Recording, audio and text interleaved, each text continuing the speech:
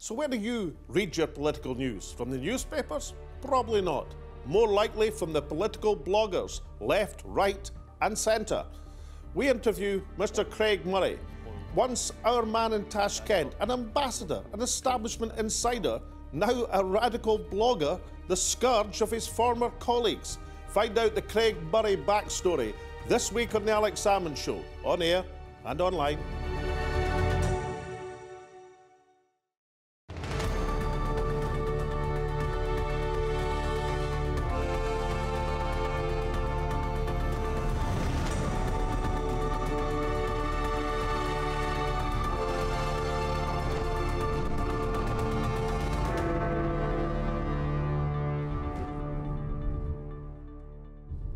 Welcome to the Alex Salmond Show and to the first of an occasional series on the new kids on the block of political communication.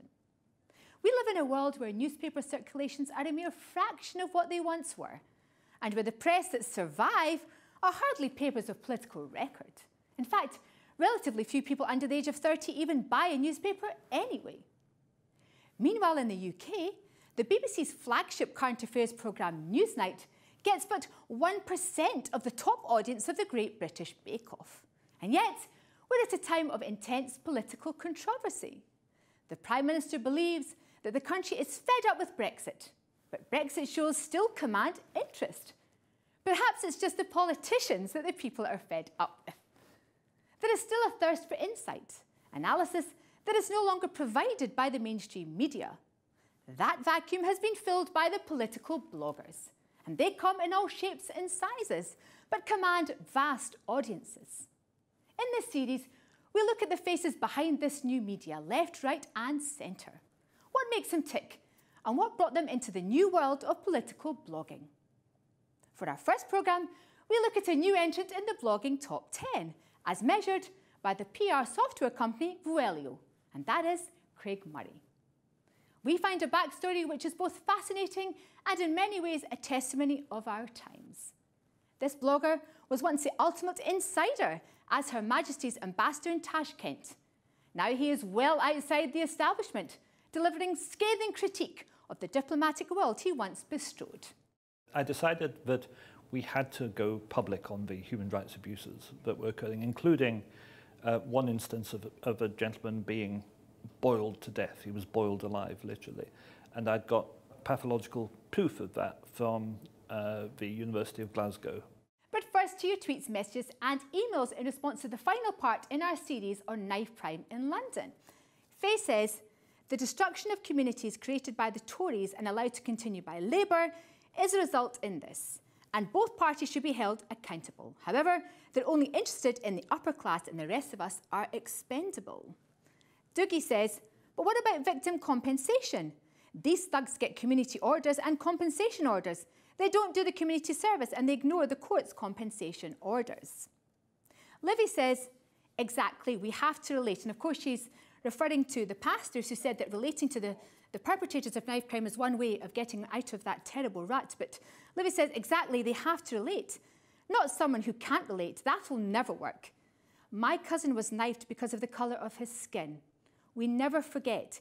These kids need someone like this man. Jumac says, the difference between Scotland and England, Scotland has a government intent on investing in its people. England has the Tories and cashback is not a phrase associated with them. Susan says, a brilliant series, an inspired finale. Though the issue rumbles on, there's such hope in these shows. And finally, Cass says, very informative, showing that Scotland is ahead of the game once more. Now, Craig Murray was once the ultimate high flyer, the youngest ambassador in the British Foreign Office, offered honours by Her Majesty the Queen herself. I was offered an officership in the Royal Victorian Order, which is a medal and a personal gift of the Queen.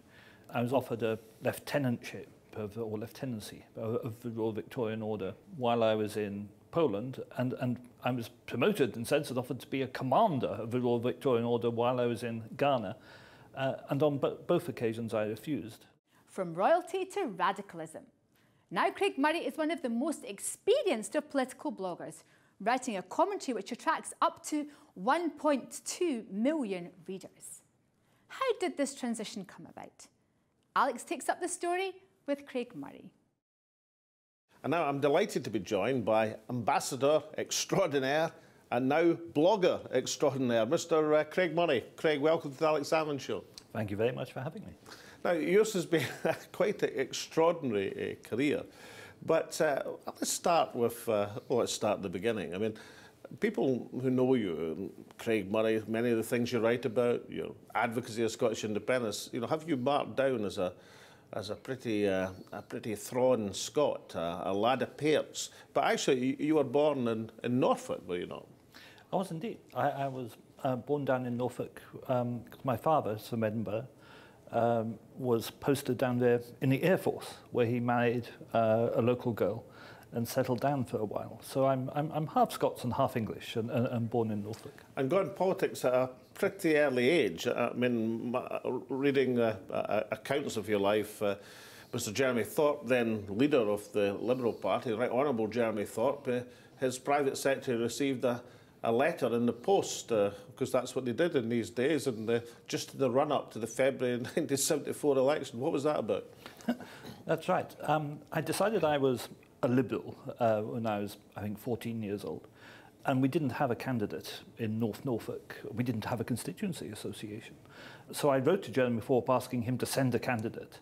And his private secretary, who was Richard Moore, opened the letter and, having no constituency himself, hopped on a train and came to fight the election. And when he arrived and found that a young teenager was for constituency association, he was. What age were you then?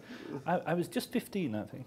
So this Jeremy Thorpe's private secretary from Westminster or from his constituency office, whatever, gets a letter, decides that he will be that candidate. It's a great way to do things.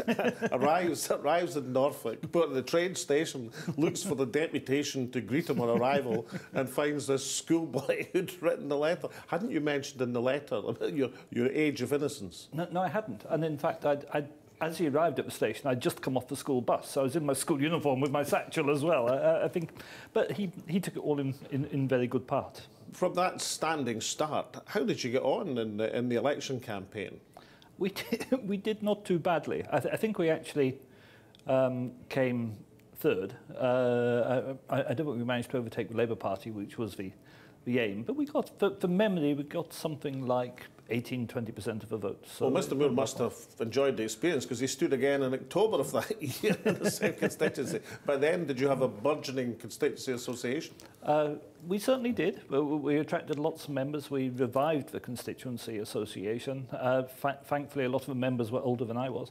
And it was really my introduction to politics. And actually, Richard Moore taught me, a great many of the political principles in which I still believe. He was a very good Liberal man with both a large and a small L. And then off to Dundee University. Was that because of your father's connection? You were a second-generation Scot? Yes, I went off to Dundee, and I was still active in Liberal politics there. And you got active in student politics, and if I read correctly, there was a change in the rules of the student association by the university to stop you standing for a third term. It was like Franklin D. Roosevelt, or something, that there had to be a constitutional amendment to stop Craig Murray being a perpetual student. Well, that's right. I did 2 sabbaticals as president of the Students' Union. The university was terrified I was going to do a third. It wasn't just the constitution of the Students' Union. They had to change the university charter itself and get the Queen to sign off on the change, which was fascinating. I had, it's worth saying, no intention whatsoever of standing for the third term anyway, because I'd managed to get a job in the Foreign Office. But just in case, they weren't taking any chances. Well, the Foreign Office, because I went through the Government Economic Service exams, and indeed the Treasury had a reputation for looking at people not basically dismissing people who might be considered unorthodox, but looking for brains as opposed to conformity in these days. Do you think that's gone from the civil service now? It would be much more difficult now to get in if you have unorthodox political views, let me put it that way. After I left the Foreign Office, a friend of mine, still in a senior position in the office, was invited to a meeting to discuss the Craig Murray case. And he went along thinking that it might be discussing, how you avoid making false allegations against one of your staff or some of those things. But in fact, it turned out to be a meeting on how to ensure nobody like Craig Murray ever got in the Foreign Office again. That's an interesting insight. Well, let's get back to you emerged, top of your year or near the top through the Foreign Office examinations, and then your initial postings as a young civil servant, a young Foreign Office operative, were in Poland and then Ghana. So what were the highlights of your sojourn in Poland? Well, Poland was absolutely fascinating because it was going through the transition from communism to capitalism, in effect. I was there in the early 90s. And it was a time of enormous opportunity. New businesses were burgeoning up, people were enjoying newfound freedoms. But also there was a terrible sadness that a whole generation of people who had been brought up in the communist system lost their way. There were literally hundreds of thousands of people laid off from heavy industry, for example, who would never work again. Economically, people were in real poverty and starvation almost. It was a bit like what happened to the UK under Thatcherism, but exaggerated, still far, far worse. So it really was a very interesting time to be there, but also quite complicated, a time both of hope and of despair, depending on who you were in society. Now, on Her Majesty's service, you had your first direct contact with Her Majesty herself in Poland, and I think Prince Charles in Ghana, which was one of your next postings. Why were you cavorting with royalty, a man of your views? Yeah. I had to organise state visits for the Queen, both to Poland and to Ghana while I was in those countries, purely by coincidence that state visits happened to come to both countries while I was there. And organising a state visit, you actually end up getting quite close to the Queen and the royal family. And so the visits must have been accorded something of a success, because you were offered some royal acknowledgement. So tell us about that, and in particular tell me why you didn't accept it. Yeah, no, I was offered an officership in the Royal Victorian Order, which is a medal and a personal gift of the Queen. I was offered a lieutenantship or lieutenancy of the Royal Victorian Order while I was in Poland, and I was promoted, in a sense, and offered to be a commander of the Royal Victorian Order while I was in Ghana. And on both occasions I refused. And were there inquiries from the palace as to why you turned down these singular and very personal honours bestowed by Her Majesty the Queen? Yes, the Queen asked me directly. Person to person? Person to person. I had a one-on-one interview with her for her to thank me for my work at the end of the tour. And she asked me why I'd refused, and I told her that it was because of my beliefs, that I'm a Republican and also a Scottish nationalist, so I couldn't accept honours from the British Crown. And what was the Queen, Her Majesty's reaction to that? She took a few seconds to digest it, looked slightly confused, and then quite literally she said, "Oh," she said, "how nice." That's not a bad reaction at all, actually. But your turning down of the honour wasn't a break with royalty, because then you were in charge of Prince Charles's visit, I think, in Ghana. And Ghana's remained a continuing interest of yours. And that too was judged a considerable success. What was the highlight of your Ghanaian posting? The highlight of my Ghanaian posting was really the general election of 2000, when Jerry Rawlings had been ruling the country for 20 years or more, supposedly in the last 8 as an elected president, although the country was still effectively pretty much a dictatorship in many ways. And bringing that period to an end, and being very involved with DFID in the organisation of the Ghanaian election, that was, for me, the biggest highlight of my time in Ghana. So the Foreign Office, this man, Murray, despite turning down royal honours, nonetheless seems to be set for a glittering diplomatic career. After your success adjudged in Poland and Ghana, you're appointed an ambassador in your early 40s. Now, that is uncommon. I mean, to reach so you're ambassador to Uzbekistan, you're in the embassy at Tashkent, you're in your early 40s, you've got 20 years or more of Foreign Office activity before you. The expectation as one of the youngest ambassadors in the whole service is you would end up as ambassador in Washington or Paris, or reach the very heights of the Foreign Office. So you must have thought, as you arrived to take up your post, I'm pretty well set for a career of glittering prizes. That's probably true. I mean, I was the youngest ambassador at the time of my appointment. I was anticipating probably my next appointment would be ambassador to Poland. Given that the Foreign Office had been to a great expense to teach me Russian, I'd probably finish as ambassador to Russia. Something along those lines was my, the career path that I'd plotted out for myself. And there was every reason to believe that was going to happen.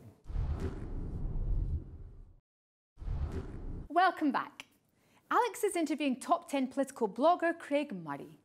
We take up the story where Craig has arrived in Uzbekistan as the youngest ambassador in the whole of the British Foreign Office. However, the idealistic diplomat is about to encounter the world of realpolitik. You were confronted in Tashkent in Uzbekistan with activities which increasingly troubled you. So what were these things that were going on and how did you take action? I hadn't been there very long when I discovered that really the dictatorship which was running Uzbekistan was a dreadful dictatorship, and they were practicing torture of a most horrible kind. And then I discovered that we were engaged in security service cooperation with them and were receiving intelligence material from these torture sessions. So when you say we, you mean the United Kingdom security forces and the Foreign Office? Yeah, I mean essentially the CIA and MI6 were receiving intelligence material from the Uzbeks that came from these torture sessions. But I mean, this was in the aftermath of 9/11. The Iraq War was on its way. This was a time of international terrorism, of Al-Qaeda rampant. I mean, didn't you judge, well, these are exceptional times and perhaps exceptional measures might be justified in that context? I think there are three main points to answer that. The first one is I think torture is just always immoral and should never be resorted to. The second one is that, of course, this kind of behaviour is what makes people hate us and what causes terrorism as opposed to stop it. And the third and very practical one is you don't get the truth from torturing people. Under torture, people will say anything to make the torture stop. And what the torturer wants to hear is not necessarily the truth. And what the torturers wanted to hear in this case were confessions to membership of Al-Qaeda in order to exaggerate the strength of Al-Qaeda in Central Asia in order to justify all the hundreds of millions of dollars that were being pumped into the regime by the United States. So, the material coming out of it was false material. So your first recourse was to make representations internally. I mean, you're the ambassador. You must have had access to the top of the Foreign Office, access perhaps to the Foreign Secretary, but then was Jack Straw was in post. So you must have made these internal representations. So, I mean, what was the response to our man in Tashkent saying, look, things are not as they seem here. I'm increasingly troubled. I'm looking for direction as to how we can steer things into a more honourable course. I did exactly that. I sent telegrams back to Jack Straw, as an ambassador can, marked top secret, saying we are receiving this intelligence from material from torture.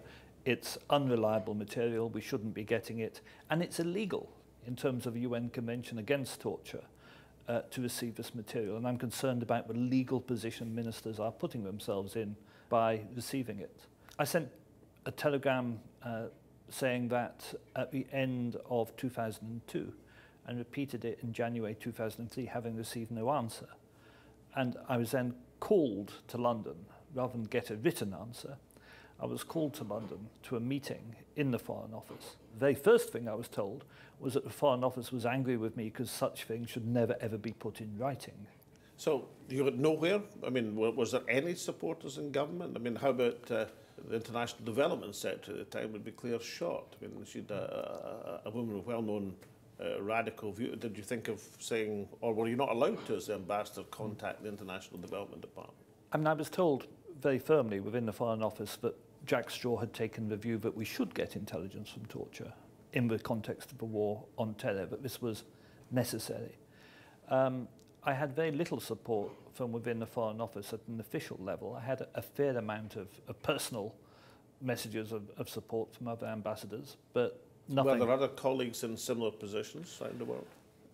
There would have been many colleagues in the same position around the world, but nobody else seemed willing to put their career on the line about it in the way that I was willing to do. So then you took a very unusual step, but still within the realms of proper Foreign Office behaviour. You made an open public criticism of the judicial system as Uzbekistan and various other aspects that were going on, and you did it as the ambassador, and you cleared your speech through the Foreign Office.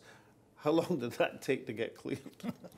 That was quite hard work to get it cleared. I decided that we had to go public on the human rights abuses that were occurring, including one instance of a gentleman being boiled to death. He was boiled alive, literally. And I'd got pathological proof of that from the University of Glasgow Institute of Pathology. So I decided we needed to go public, and I went through those parts of the Foreign Office which deal with human rights and through DFID to clear the speech. And was it this particular case, somebody being, as you put it, boiled alive?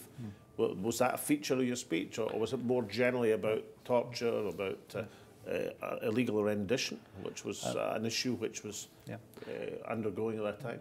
The speech didn't discuss rendition. It discussed the torture that was happening and did give the specific example of a chap being boiled to death. But also... And you say you had that confirmed by the University of Glasgow. Was that when you were still ambassador, or was that later in the... No, that was while I was still ambassador. I'd received detailed photos of the corpse while I was ambassador, and I'd sent those photos back to the Foreign Office, to the Human Rights Department of the Foreign Office, and they had sent them to the University of Glasgow for analysis. And the analysis had come back saying that the chap had been boiled alive. So to say the least, this speech caused a bit of a stir and brought you into pretty open conflict with your American equivalent. Their man in Tashkent wasn't particularly pleased with the activities of our man in Tashkent. What happened then? Yeah, the American ambassador was most upset, and he called me to a meeting where we discussed our different views, and he took the view that Islam is in itself an attack on human rights, in effect, was what he said to me, and that I had to realise that the Uzbek government was fighting Islam, and that we should be giving them our every support, and that these minor human rights abuses were not the main thing I should be concentrating upon. I wasn't seeing the big picture, was his view. I also got quite a firm attack from London, coming down from the minister's office, saying that they were most concerned I'd upset our American allies. I did point out that I had cleared the speech. They were still not impressed. They said that I knew what I was doing. I knew that I was going against wider policy objectives. And then things took an altogether different turn. You found yourself at the receiving end, having been the person who was making the allegations, making the statement, at the receiving end of a Foreign Office investigation. That's right. And I mean, it came as a huge shock to me. I was on holiday with my family, and I was called back to the Foreign Office to a meeting in the personnel department of the Foreign Office. And at that meeting, it was put to me that I was having policy conflicts with the office, and perhaps I'd rather go and be ambassador somewhere else.